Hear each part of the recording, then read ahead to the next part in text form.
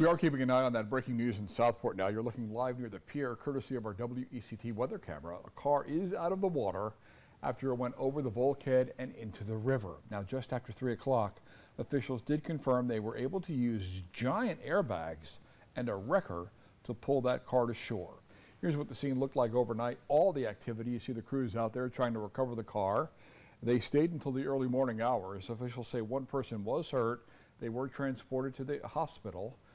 Crews initially said they were searching for another person, but now they say there was just one. And we're working to learn what caused that car to go into the water in the first place.